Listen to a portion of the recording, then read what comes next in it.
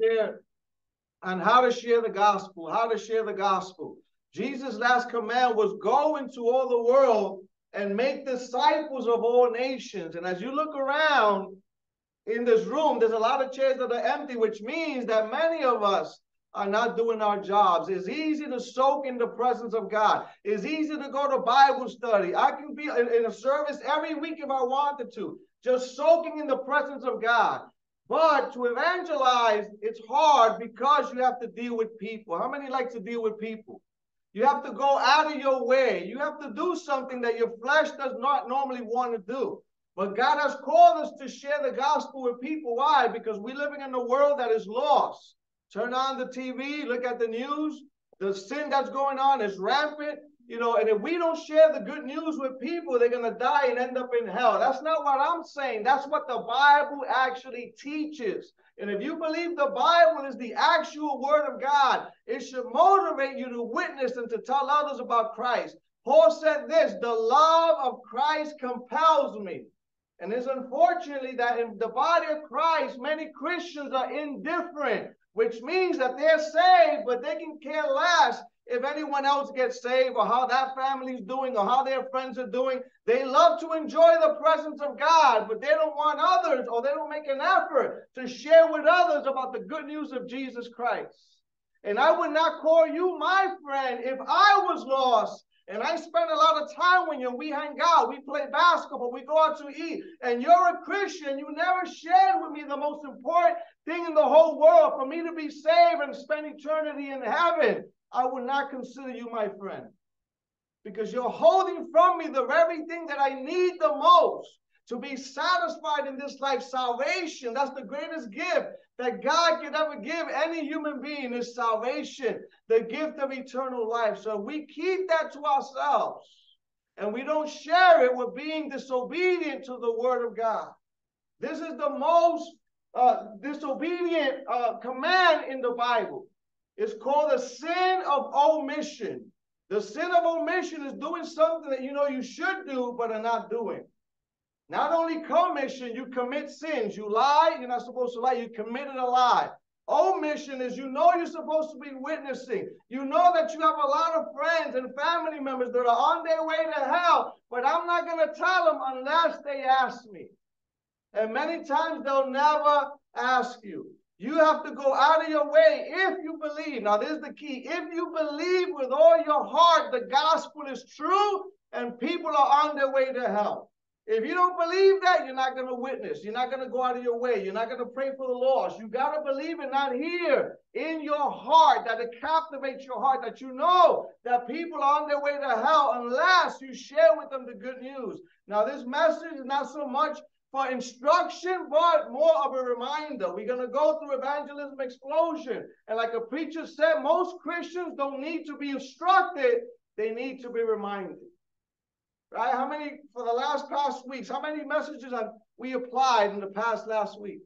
There was a preacher one time who preached the same sermon for about a month or two, and the congregation got so mad and said, Pastor, you can preach about anything else, but please change the message. He said, when you apply this message, then I'll move on to the next message. Because hearing the word of God does not bring blessings. Doing the word of God is what brings blessings, right? Knowing that you're supposed to exercise and go to the gym and walk and all that. Knowing all that does not do you any good unless you actually put it into practice. The same thing we're hearing sermons after sermons after sermons. If we don't put them into practice, it does not do me any good and anyone else any good. Blessed is he who does the word of God, not just hear the word of God. So when you're sharing your faith, you want to ask diagnostic questions, and that means you're trying to find out where the person is at. You're trying to find out their spiritual condition. And the first question is, how have you come to a place in your spiritual life where you know for sure or certain that if you were to die today, you would go to heaven? Do you know for sure that if you were to die today, you would go to heaven right now? That's the question you want to ask them. And you're trying to find out where they're at. And most people don't know for sure. They might be saying, I'm working on it. I hope I go to heaven. Maybe. I'm a good person, and they'll say all these things. But the key there is know for sure. And if they say, no, I don't know, well, the Bible says in 1 John chapter 5, verse 13, I write these things to you who believe in the name of the Son of God, so that you may know that you have eternal life. The Christian is the only one that knows for sure that he's going to heaven. Now, how can he know for sure? Because when a person becomes a Christian, the Holy Spirit comes to live inside of them, and you know that something has changed. Something is different. Your desires change. God gives you his Spirit as a deposit, guaranteeing what is to come, so the Christian can know how to get to heaven. So the next thing you want to ask him, can I share with you how I know for sure that I'm going to heaven? And then you present the gospel to them. But let's just say they say, yeah, I'm going to heaven. If I were to die today, I'm sure I'm going to heaven. And most people think that they're going to heaven. So the next question is, suppose that you were to die today and stand before God, and he were to say to you, why should I let you into my heaven? What would you say? So if they say, yeah, I'm going to heaven, you know, I'm saved, I'm a Christian, what would Jesus say if you were to stand before him? And most people would say, I'm a good person, I help everybody, I never killed nobody, and they'll start saying, everything that they've done, everything good that they've done. So they're depending upon themselves for salvation. They're trusting in themselves to get to heaven. And we're going to see that that does not work. The only thing that works is trusting in what Jesus Christ has done for us on the cross. So these are questions that you want to ask people when you're talking to them, family members, friends. Now, you don't want to come out and say, you know, if you were to die today, will you go to heaven? You need to know how to have transitional sentences. So you don't want to sound morbid and start talking to somebody about death. But use the news and everything that's going on in the world. You can turn on the news after you go home and find out somebody died or there was a shooting somewhere. Is that true? Right? And you can tell them, look, these things are terrible what's happening in the news. Have you heard? These people got killed or this happened, all these different things. That's crazy, right? Now, let me ask you a question. How about you? If anything were to happen to you, do you know for sure that you're going to heaven? Learn how to transition into the gospel intentionally. People are not going to ask you about your faith most of the time. Sometimes they will. But if you're waiting for them to see the light in your eyes, it may never happen. If the apostles stood in the upper room speaking in tongues and never went out to actual witness, we would not have a church right now because they decided to just soak in the presence of God. So these are the questions you want to ask. Learn how to transition from the natural into the spiritual by asking questions, by using current events, and tie that in to ask this question. If you were to die today, do you know for sure that you're going to heaven? And then the conversation should lead from there. You should share the gospel with them. And if they say, yes, I would like to know for sure that I'm going to heaven, that's when you begin to preach the gospel. So the first point of the gospel is about people. People are sinners and they can't save themselves. People are sinners and they can't save themselves. Now, us as believers, we know that again in our minds, but we need to know that in our hearts. There's no such thing as a good person according to Jesus. Jesus said this, no one is good but God alone. Now, some people can do good deeds, right? Help somebody here, give money to this person. Those are good deeds, but deep inside, there's no such thing as a good person in the eyes of God. Why? Because God defines goodness based on his holiness, based on his character, based on who he is. So God defines holiness and goodness based upon his person. So compared to God, who can raise their hand and say, I'm good? Nobody can. There's no one good, only God alone. Now, Romans chapter 3, verse 9 through 18, I'm going to read it to you. And this is a description of humanity. And those of us who were studying Romans on Tuesday, we went through this passage. This is how God sees the world. Not how you see your grandmother or your uncle or your brother. This is how God sees the world. Because if we're going to be truly sharing our faith, we need to have divine spectacles and see things the way God sees them. This is how God sees everybody in the world without Christ. Paul says, what shall we conclude then? Are we any better? Talking about Jews and non-Jews. Not at all. We have already made the charge that Jews and Gentiles alike are all under sin. Everyone is under sin. Everyone is under the power of the control of sin. Have you ever said, I need to stop doing this sin, and you try to stop and you can't stop it? That's the power of sin. And then in verse 10 it says, as it is written, there is no one righteous, not even one. There is no one who understands. Now, that has to do with the intellect. Sin affects even your own intellect. It impairs you to make terrible decisions. No one seeks God. All have turned away. They have together become worthless. There is no one who does good, not even one.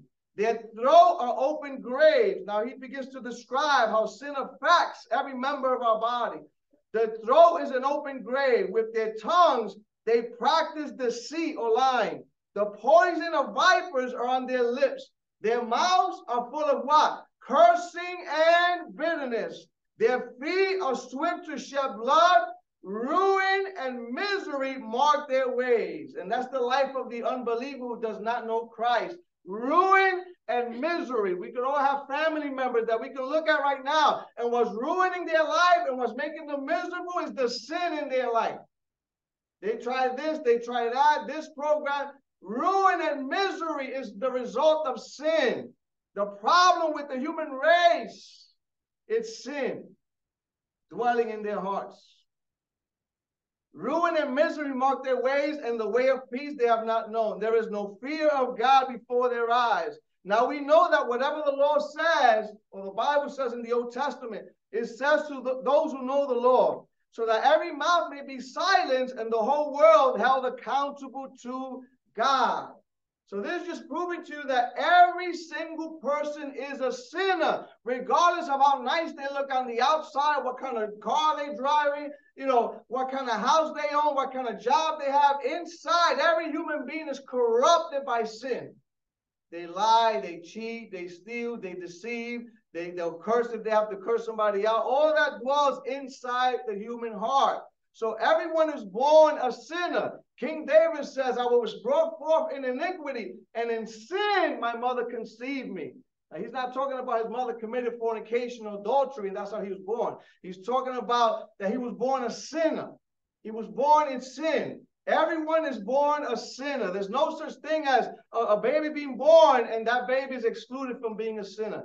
Everyone is born a sinner because what Adam and Eve did in the Garden of Eden, they disobeyed God. We inherited a sinful, depraved, and corrupt nature. And all of us who live long enough know how that corrupt nature works. It's depraved. It wants to get over. It's selfish. It only thinks about itself. How can I benefit me? Me, myself, and I. We want to be our own gods. We want to call our own shots. We don't want God in our lives. That's the depraved nature. And in Romans chapter 3, verse 23, Paul says, for all have sinned and fall short of the glory of God. And in Ecclesiastes chapter 7, it says, there is not one person on earth who always does what is right and never sins. So if you meet somebody and they tell you, I've never sinned in my life, I'm a good person, you're looking at the biggest liar you have ever met. Because everyone has sinned. Everyone has broken God's commandment. Everyone is born with that rebellious nature. That's why you tell somebody, don't do this. And the first thing that rises up inside of them is to do the opposite. Why? That sinful and corrupt and depraved generation. So everybody's a sinner. And you have to share that with them as you share the faith. You got to let them know that they're born sinners. Because if you present the good news without presenting the bad news, it's not going to make sense. You don't need a savior if you don't see yourself as a sinner. If you go to the doctor and as soon as you see him, he starts giving you this prescription. He says, go take these and you'll feel better. Your question should be, wait a minute, I didn't even get a diagnosis. You didn't even check me out. You're giving me pills. He's not going to appreciate that. But if the doctor gives him a diagnosis and says, look, you're in terrible condition, and you got to take these pills 3 times a day, and then this will help you. Then he'll appreciate that medication. He'll appreciate those pills. Why? Because he knows there's something wrong with him. So the first thing as you're witnessing, show people in love that they're born in sin. And people will always try to justify themselves because there's always somebody doing worse than we're doing, right? We could always find a drug addict, an alcoholic, and look at them and say, well, at least I'm not doing that. I'm not like that person. I didn't kill anybody. I didn't steal. You know, everybody tries to justify themselves. But standing before God in the day of judgment, every mouth will be stopped and closed in the eyes of God, unless you receive Jesus Christ as your personal Lord and Savior. And then you want to talk to him about God. God is merciful, therefore does not want to punish sin. Everybody loves to talk about the love of God, the mercy of God, right? The grace of God. God is love. 1 John chapter 4, verse 8. Because God is love, it says. But, and then Exodus 34:6, and he passed in front of Moses proclaiming the Lord, the compassionate and gracious God, slow to anger and abounding in love and faithfulness. This is who God is. He's a God of love, a God of compassion, abiding in faithfulness always. But the second part of God's character is that God is just. Therefore, he must punish sin.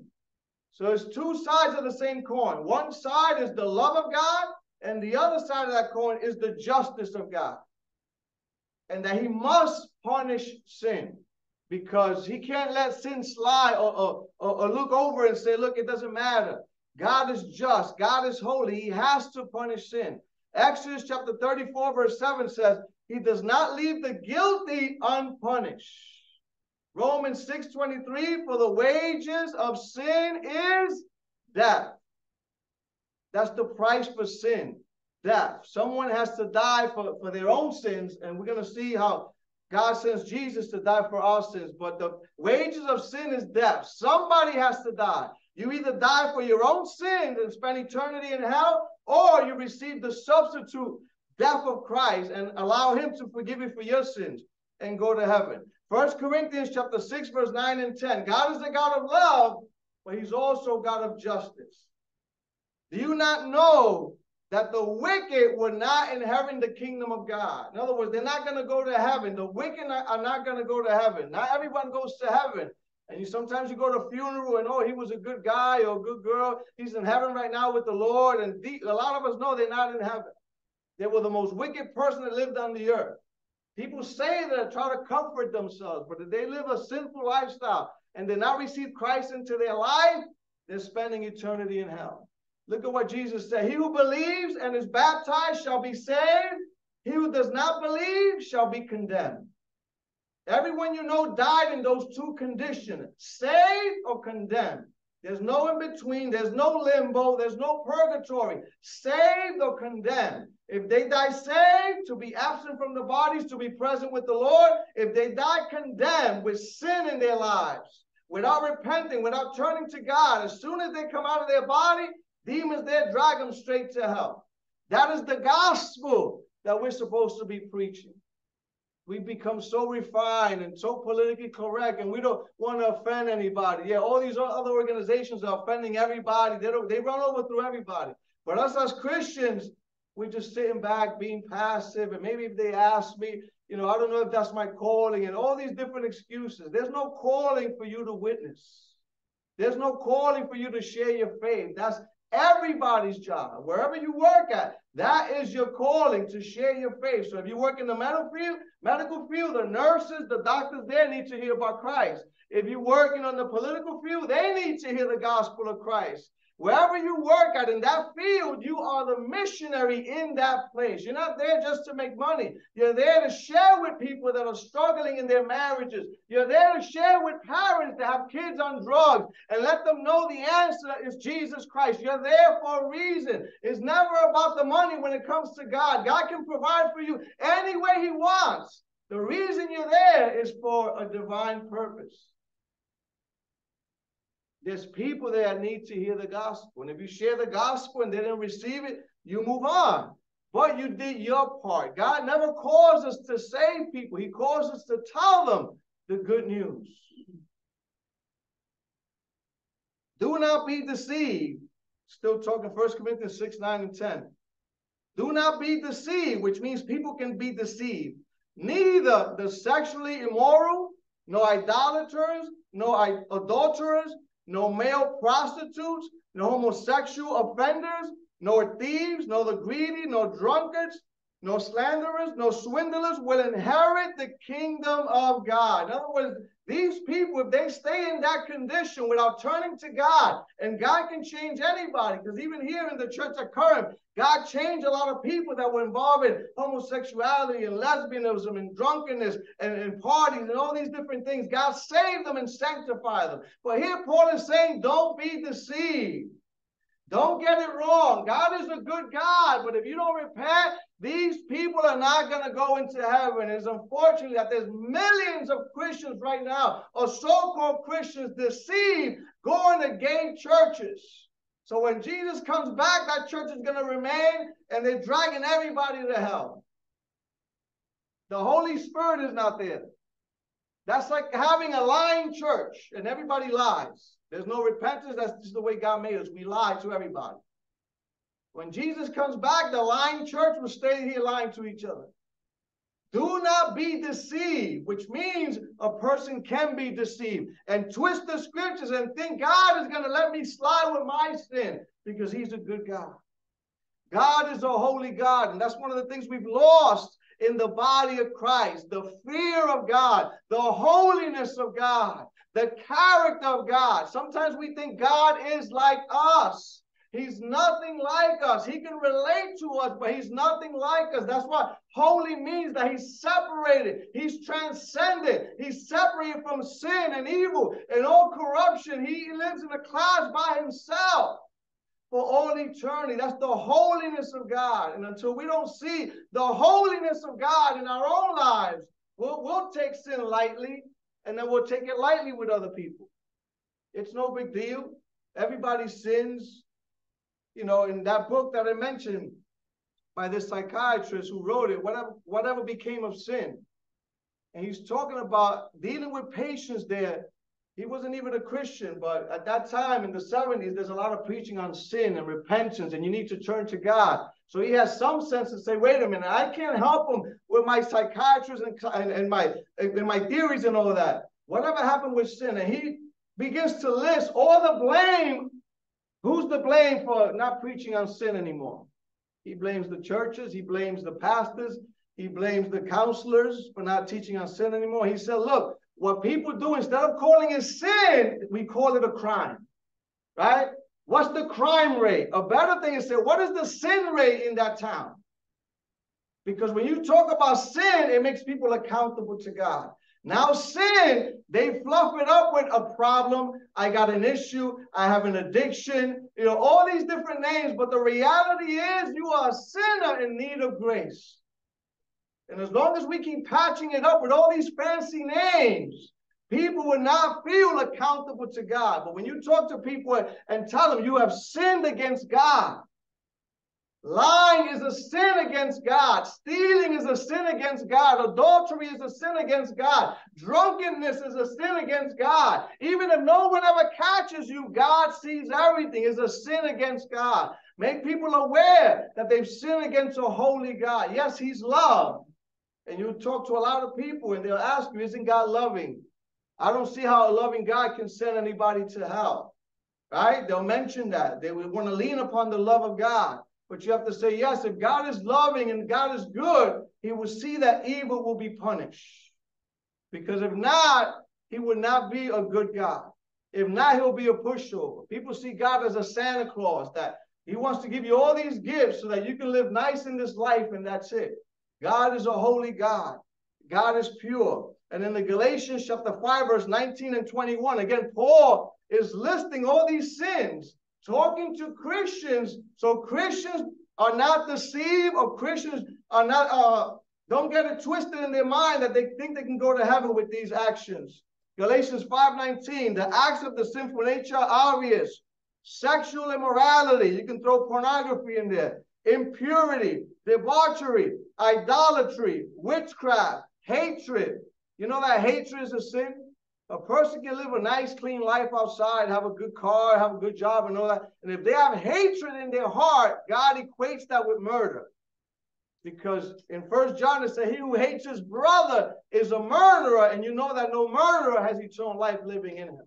Because in your heart, when you hate somebody, you wish they were dead. Talking about that kind of hatred. Most people don't kill people is because they don't want to suffer the consequences. They don't want to go to jail. But let's just say, look, for one day, we're not going to arrest anybody. You can commit any crime you want, and we're going to let you slide. You know how many people will be dead that one day? So God sees beyond the action. He sees the sin of the heart. Hatred, he mentions here. Discord, jealousy, fits of rage, selfish ambition. And this is a sin that us Christians can struggle with. Selfish ambition. How does it benefit me? Does it get me out of my comfort zone? I don't want to do that. I don't feel like doing that. I want to do what God wants me to do, but it has to be my way. Selfish ambition. People want to do things their way. Stubborn. Dissensions, factions, and envy.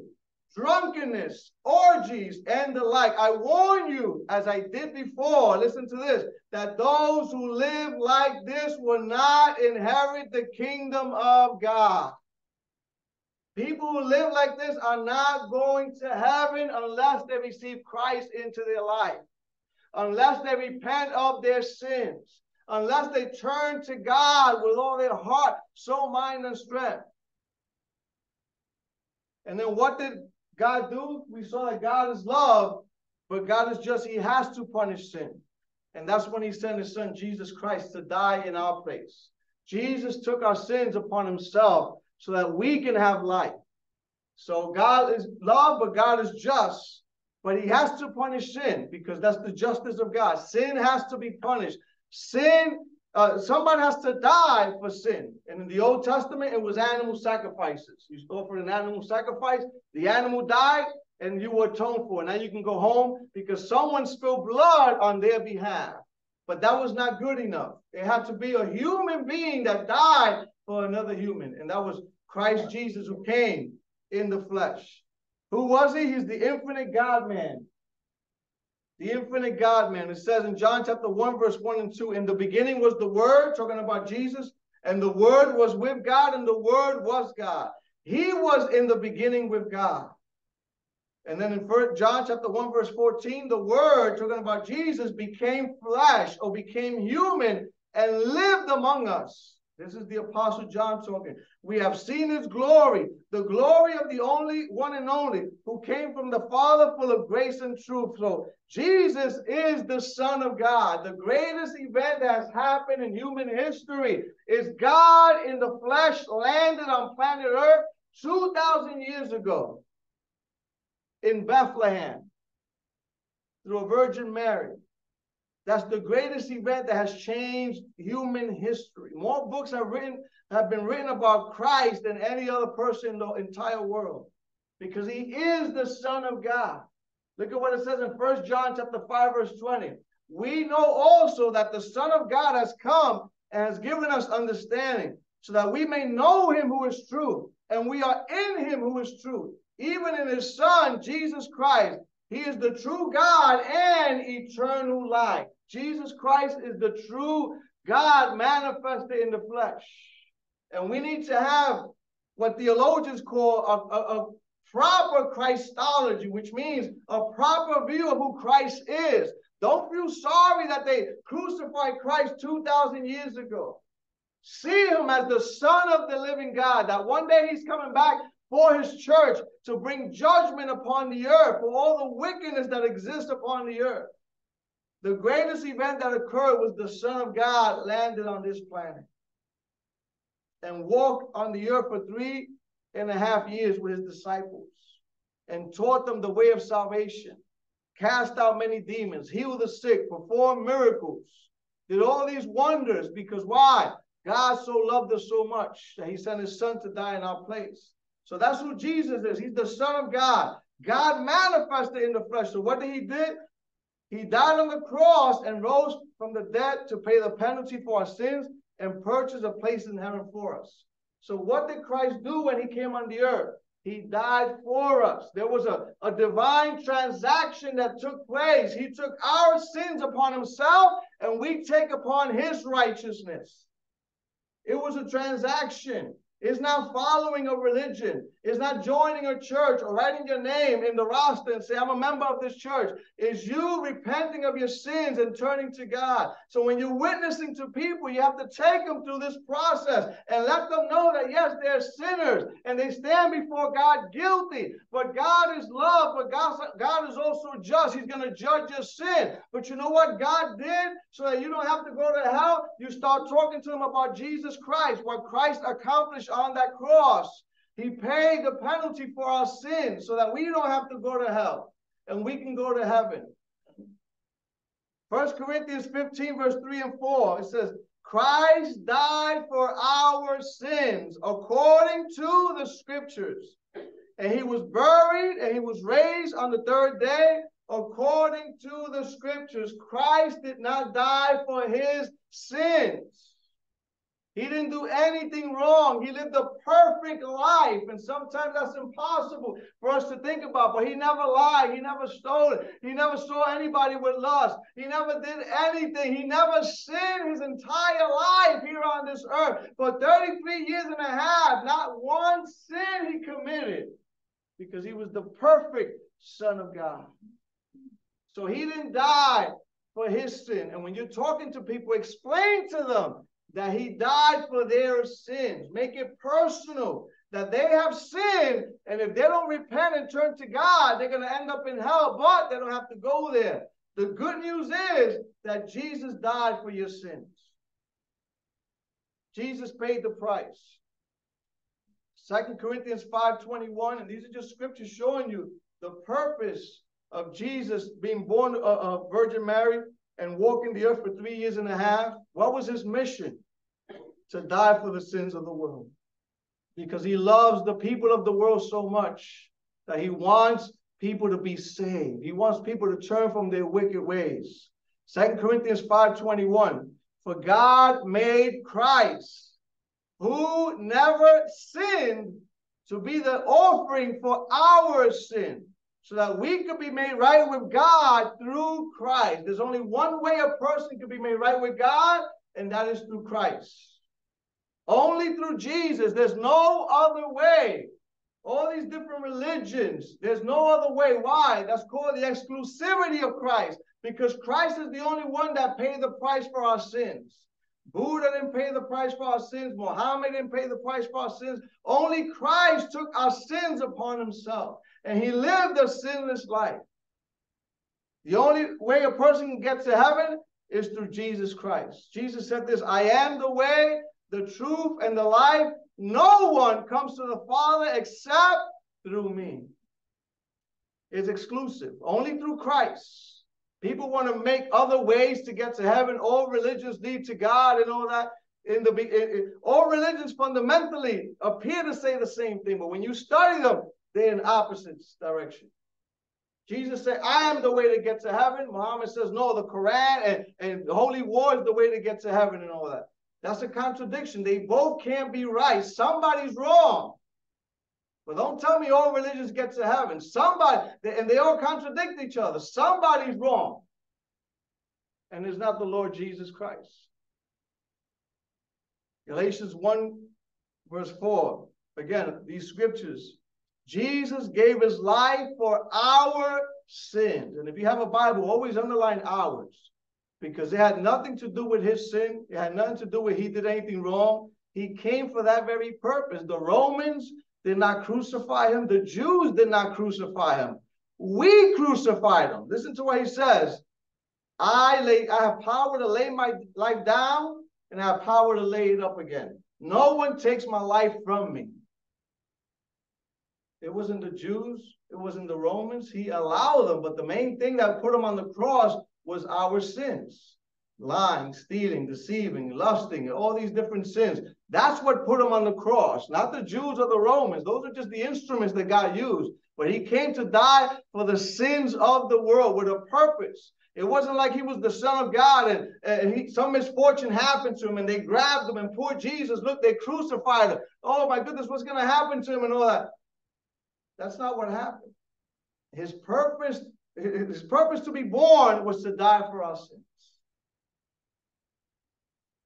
He gave his life for our sins, just as God our Father planned in order to rescue us from this evil world in which we live. So you talk to them about the sin in their life and the character of God. Yes, he's a God of love, but also a God of justice, and sin has to be punished.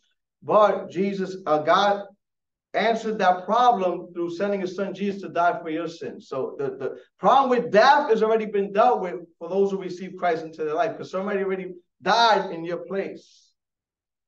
But how do you receive it? By grace. Heaven is a free gift.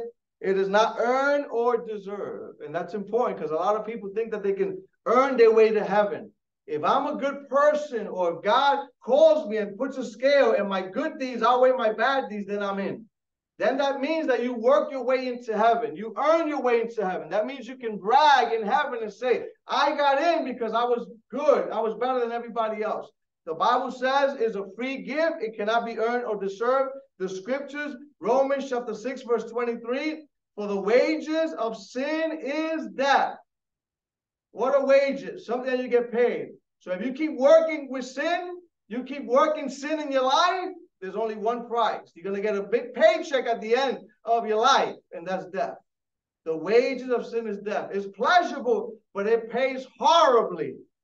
It's eternity separated from God in hell. The wages of sin is death, but the free gift of God is eternal life in Christ Jesus our Lord. The free gift of God. You don't have to work for it. You don't have to clean your life up. Some people say, well, if once I stop drinking, or if I stop cursing, then I'm going to come to God. You can't clean your life up. You need to come to God just the way you are. And as you witness to people, they feel that way. Tell them that it's a free gift. They can't work for it. They're not going to deserve it ever. God has given it to us as a free gift if we repent from our sins. Titus chapter 3, verse 4 and 5. It says, but when God our Savior revealed his kindness and love, he saved us, not because of righteous things we have done. In other words, we're not good enough to get to heaven, but Christ is good enough. And that's why he died in our place. And if we receive Christ, that's our ticket to heaven. But because of his mercy, he washed away our sins, giving us a new birth and a new life through the Holy Spirit. 2 Timothy chapter 1, verse 9, God saved us and called us to live a holy life, not because of anything we have done, but because of his own purpose and grace. This grace was given us in Christ Jesus before the beginning of time. So we're saved by grace, which means undeserved favor. We didn't deserve for God to save us. We didn't deserve to be forgiven of sins. God gives it to us by grace for those who put their faith and trust in Jesus Christ. And Ephesians 2, verse 8 and 9, for by grace you have been saved through faith. And it is not from yourselves, it is the gift of God. Salvation is the gift of God for every human being that receives it. Not by works, so that no one can brag. There's nothing that you can do to earn your way to heaven and say, look, I'm a good person. I help so many amount of people. I'm going into heaven. Not by works, is by grace. And then the last part, through faith. By grace through faith. In other words, there's something that you have to do. Christ died already for the sins of the world. But it doesn't help anybody unless they put their faith and trust in Jesus Christ. Just like exercising will benefit the whole world, but they have to join the gym. They have to make a commitment. The same thing. Jesus died for the sins of the world. But unless they repent and turn to God, it's not going to do them any good. So through faith, what is it now? It is now mere intellectual assent, which means people agree with Jesus intellectually. They believe that there was a man named Jesus, and that's all it is. Just like I believe in George Washington. I believe in Alexander the Great, but am I putting my trust in George Washington or Alexander the Great to do something for me? Absolutely not. So when people say, I believe in Jesus, that's what they're referring to. They have intellectual agreement that he lived and he was the Son of God and a good person, but that's all it is. It is not mere temporal faith. There's people that believe God for a certain period of time. In other words, I was believing God for this job and I got the job. You talk to sinners and they tell you, no, God got me through a difficult time. I was sick and I got healed. I didn't die of COVID. I trust God. But it was only for that moment. And you see after that, they're living a sinful lifestyle. So that's, they put their faith in God temporarily. It's not saving faith. So what is faith? Trusting in Jesus alone for eternal life. Trusting in Jesus alone is not faith plus works. It's not Jesus plus my good works, me giving money to the church, me attending church. All those things are good, but they don't save. Those are the fruit of salvation, not the root of salvation. Is believing in the Lord Jesus Christ alone, trusting in him. Look at what it says in Acts chapter 16, verse 31. Believe in the Lord Jesus and you will be saved. Remember, that word believe means to commit your life to him or trust him for your salvation, that he paid the price for your sins. You make a commitment to Christ. And then John chapter 3, verse 15 and 16 says this: everyone who believes in Christ may have eternal life. For God so loved the world that he gave his one and only Son, that whoever believes in him shall not perish, but have eternal life. That word perish means to be destroyed or doomed forever, to be lost in all eternity. So here John says, look, whoever believes in him will not perish, but will have the gift of eternal life. Everyone you know either died in sin or died in Christ. John chapter 3, verse 36 says this: whoever believes in the Son has eternal life. For whoever rejects the Son will not see life, for God's wrath remains on him. Two types of people: those who receive Christ and those who reject Christ. A lot of young people, I want to have fun, I want to party, I want to do this and that. Maybe when I'm older, then I'll give my life to Christ. You don't know how many young people, when I grew up with, had that same mentality, and all of them died in a shootout. You know, in the block, it was very hot. You know, they sold drugs and all that. So a lot of those young people that I grew up with died in their sin, because they thought that they can live forever. When you're young, you feel like invincible. I have all these years. Look, tomorrow is not promised to any of us. I may not wake up tomorrow if it's God's will. It's not promised to any of us. So the smartest thing any person can do is grab a hold of Jesus Christ and begin to walk with him and allow him to change your life and allow him to fulfill his calling and his purpose in your life. You will never regret giving your life to Christ. You will be the most satisfied person, the most fulfilled person in the world. And like I said last week, the will of God will not make you miserable. A lot of the biggest lie the devil throws people is that if you serve God, you're going to be miserable. And a lot of times we've seen older folks serving God, and they're the most bitter, critical. They can't stand anybody. They're judgmental when people walk into church. You know, and sometimes, you know, people come in and say, man, if I get saved, I'm going to be like that. I'd rather not, right? Because, you know, as you grow with the Lord, you should be more loving, more caring, more compassionate, because God has dealt with you for all these years. So he's the Son of God. And in conclusion, after you witness to them, you want to ask them, does this make sense to you? Now, this is a conversation that you're having. You're not preaching to them. You're conversating with them. You're sharing the gospel. You tied in worldly events so you can ask your question. You ask your question, and if they want to know more, then you share the gospel with them. And after you share the gospel with them, you want to know if that makes sense to them. And if it doesn't make sense, then you might have to explain one of these points: man, God, Jesus, grace, or faith. Does this make sense to you? And if it does, then you move on, and then you ask them, what hinders you from receiving the gift of eternal life right now? What stops you from receiving eternal life right now? What stops you from receiving Christ into your life right now? And if they say nothing, then you lead them in a prayer and say, you need to ask God to forgive you for your sins right now. But if they say, well, I got to clean up my life first, then you got to backtrack. You want to know what is it that's hindering them from receiving Christ. And if they say nothing, praise God. But if they say yes, you want to know what that is so that you could address that issue. I'm not ready, and I'll think about it, and that's fine. You never want to force anybody to receive Christ, because if you do, it'll turn out to be a false conversion. Like we've seen many coming to this church, came up because they saw something, they got touched that moment, but after that they went back and didn't read their Bible, didn't pray, didn't connect with the body of Christ.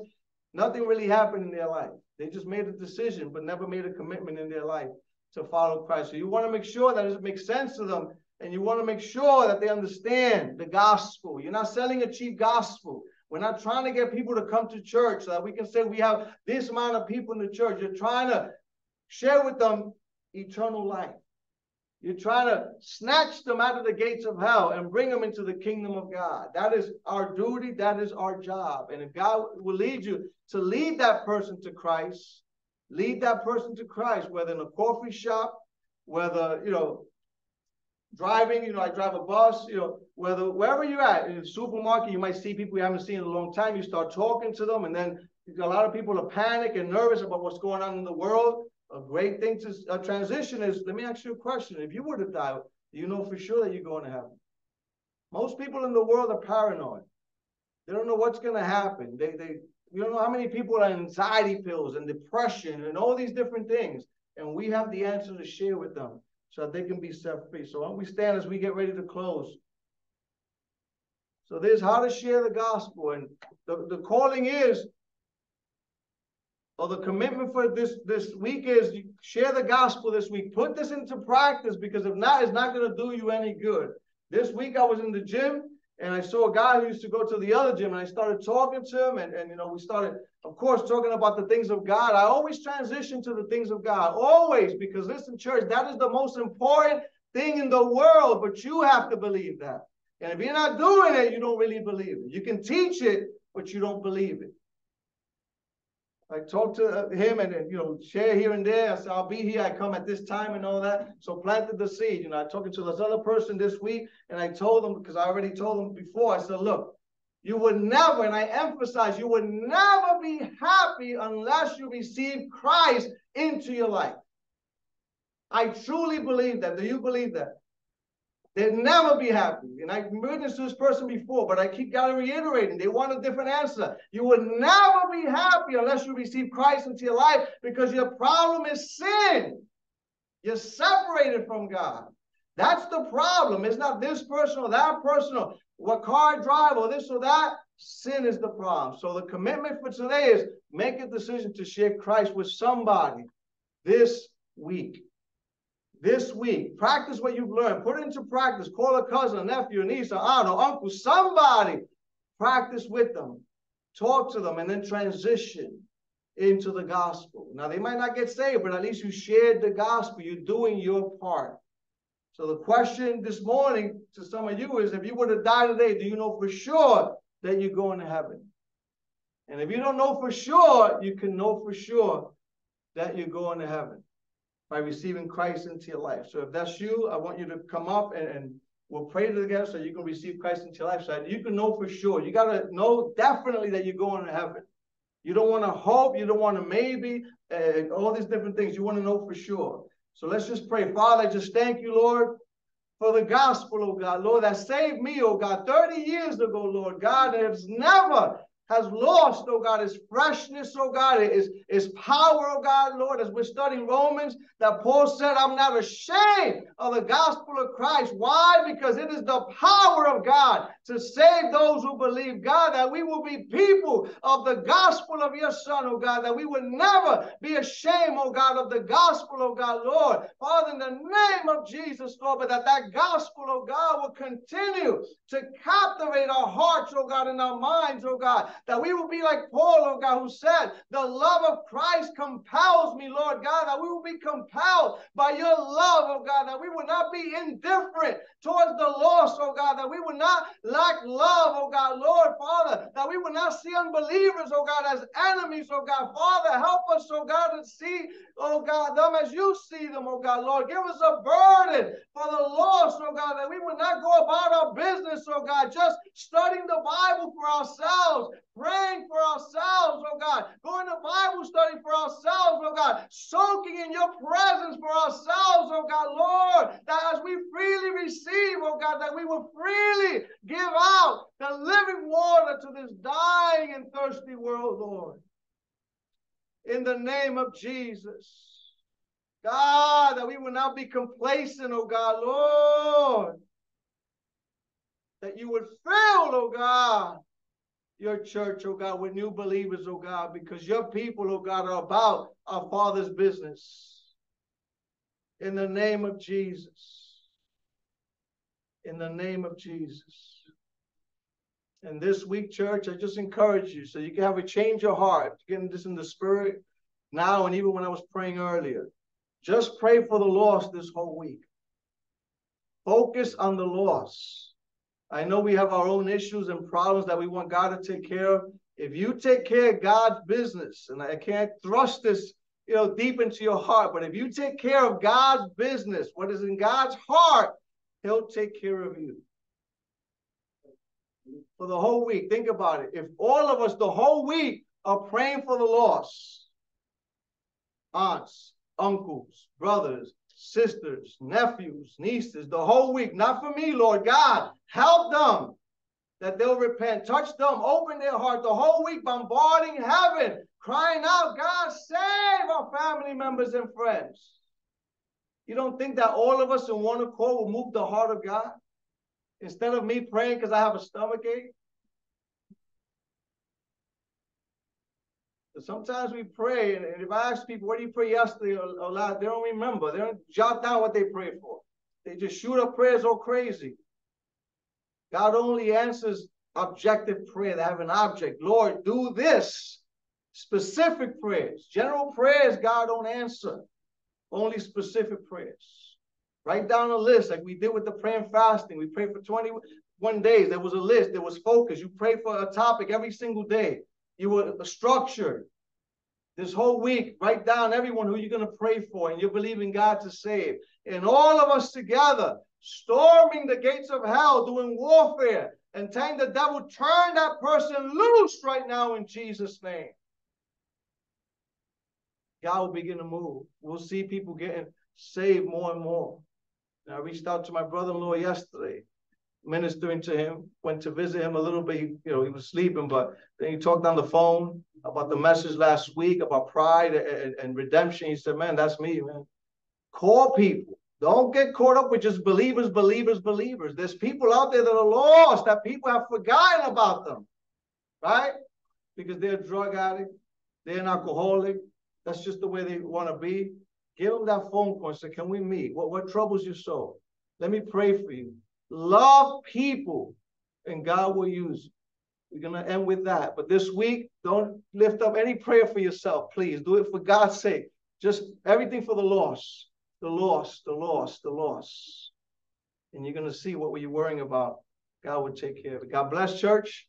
Amen. And if you want to receive prayer, you can come up. If you want to receive the Lord into your life and get committed to Him, you can come up at this time.